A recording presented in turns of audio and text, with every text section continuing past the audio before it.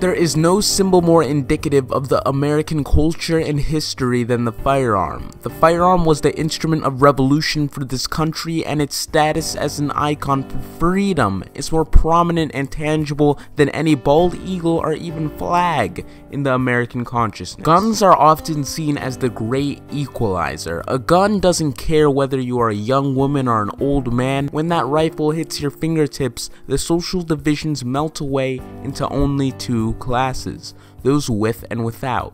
Yet despite just how important guns are to the 21st century, most people know extremely little about the specifics of them. Welcome to Engineering Plus, where our mission is to provide you with quality content that helps you understand engineering, the building block of civilization. Now, how do firearms actually function? What are the actual firing processes and mechanisms behind the weapon that make it tick? Well, all guns stemming from the very first Chinese fire lances that shot fireworks out of the sides of spears, all the way to the modern day AK-47s and pump-action shotguns, all have the exact same basic components in all of their firing mechanisms. These components consist of, first, a projectile, which historically may have been fireworks or metal fragments, and it is the component that comes out of the gun.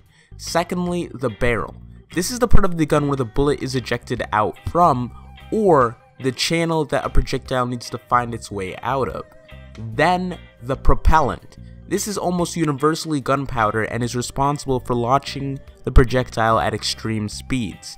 And finally, an ignition agent is needed to set off the process. All modern day guns function on this simple system, and understanding this makes it infinitely easier to understand them. Very early guns such as the European serpentine gun utilized the matchlock firing mechanism. To be very extremely blunt, this antiquated firing system works by having the very end of the barrel filled with the propellant or gunpowder through the muzzle, the front of the gun. Then the projectile, being a bullet in the case of the matchlock, was also rammed in with a stick usually through the front. Then the ignition source, which would often be an extremely long burning fuse, was controlled by a switch called the matchlock. Upon the press of a lever, this burning fuse is tapped onto the gunpowder propellant through a hole in the side of the gun called the flash pan. Once it's ignited, the gunpowder propellant launches your bullet. Contrary to popular belief, gunpowder does not explode. It just burns extremely hot and quickly. However, if gunpowder does not explode, then how is it projecting the projectile? For now, just pretend that the gunpowder magically pushes out the bullet, which surprisingly isn't that far from the truth. Modern guns use a combination of a hammer or a striker that is spring-loaded. This forces huge amounts of potential energy into the springs. Pulling the trigger releases this energy and allows that hammer to slam onto a primer, which is another piece. This ignites the back of a bullet and is the modern equivalent of an ignition source. This is important. All modern gun firing mechanisms, except Gauss rifles, which are a whole different story, are based on the same basic concept of igniting a propellant and it slowly exploding-ish or slowly burning in order to launch a projectile. Keep this in mind as we jump into some more complex and cool examples of modern firearms technology in action. These modern firing mechanisms are so numerous and plentiful, it is actually magnificent how many different marvels of engineering humanity has created in order to launch a bullet out of a gun. For our purposes, these firing mechanisms can be categorized into single shot, repeating, and automatic action firing mechanisms, something that should sound familiar to gun shooting enthusiasts. Let's start with the most infamous of the single-shot action firing mechanisms, the bolt-action rifle. There's many different types of bolt-action systems, so specifically, I will be giving insight into the world's most common and most popular bolt-action weapon system, the Mauser. This bolt-action weapon system is almost entirely controlled by, predictably, a bolt slide. This is responsible for 99% of the gun's firing process, from loading ammunition, to retrieving cases, to shooting the gun. Here is an example firing process. So you pull the bolt back and upwards. This opens the chamber where you place in an unused bullet cartridge, or, to not sound so fancy, just a bullet. Then you slide the bolt back in place, which is ingenious because it not only pushes the bullet into place, it also seals the chamber, and as I'll explain in a second, acts as a firing pin. So when you hit the trigger to fire the gun, that bolt switches from bullet transportation system to the ignition source we mentioned way back in the video. The firing pin strikes the back of the bullet cartridge, which ignites the gunpowder that is contained in the back of the bullet. This gunpowder is the propellant that launches the bullet down the barrel with that magic-ish thing that we talked about earlier. So how does gunpowder launch a bullet if it doesn't explode? What is this magic force I was talking about? We know that it can't explode because obviously that would cause serious harm to the user, especially with modern day guns often being made out of plastic, like they aren't made of metal and wood anymore necessarily.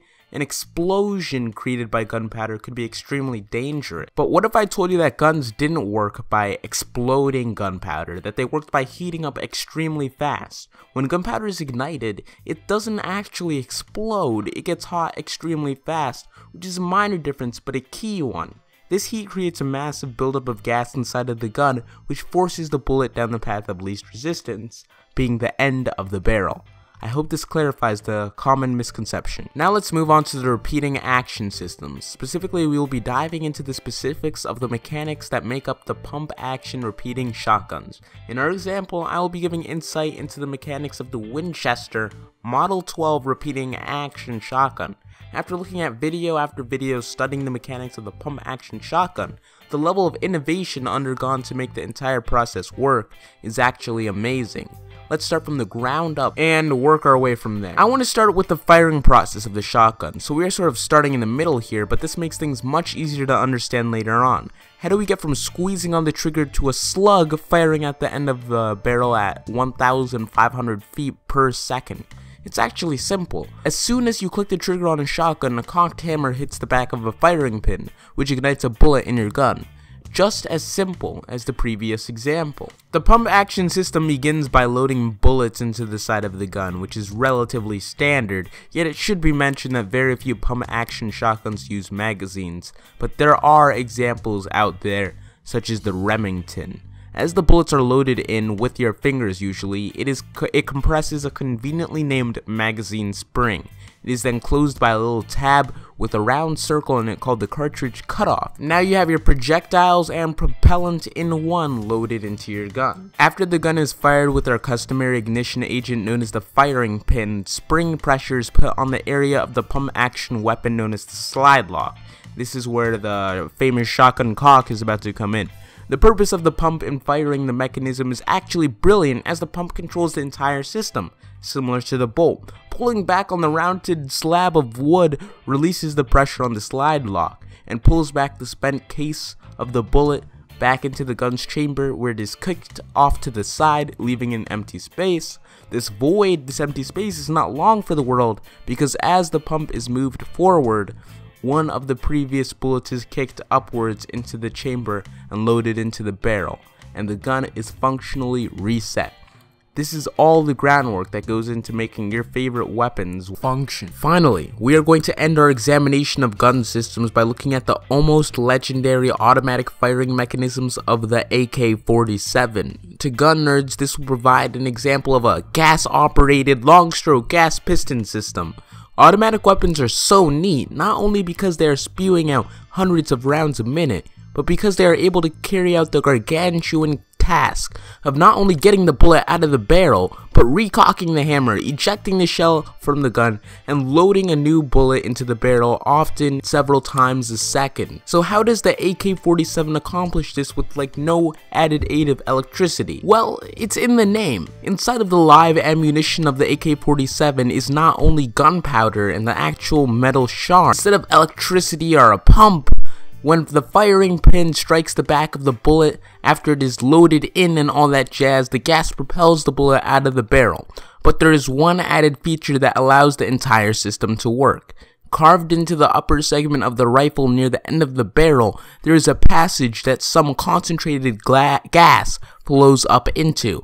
This gas pushes onto a long metal spindle known as the gas piston at the top of the gun, pushing the piston slide backwards and causing recoil. This piston continues to slide backward until it hits the oddly shaped bolt of the system, and the piston pushes it along with it. The bolt sliding backwards allows for new bullets to be loaded into the chamber. The long stroke system is excellent because with the added addition of the huge piston, it requires less cleaning compared to a direct impingement system, which doesn't have the piston there. It just has gas flow up into the cavity above and hit the bolt. That about ends our examination into the different metal parts. Now for my little plug-in at the end. Hello everyone, it's me, the one-man army sort of guy behind this Engineering Plus effort. I hope you like this video. I put a lot of time in it. If there's any inaccuracies, let me know. And also, if you want to see more videos like this, you can check out the recommended tab on the right, where you can see some other creators out there. I would recommend Real Engineering. He's a huge inspiration for me. So again, to conclude, the purpose of this channel, Engineering Plus, is to share quality engineering content throughout the YouTube community. I hope you enjoy.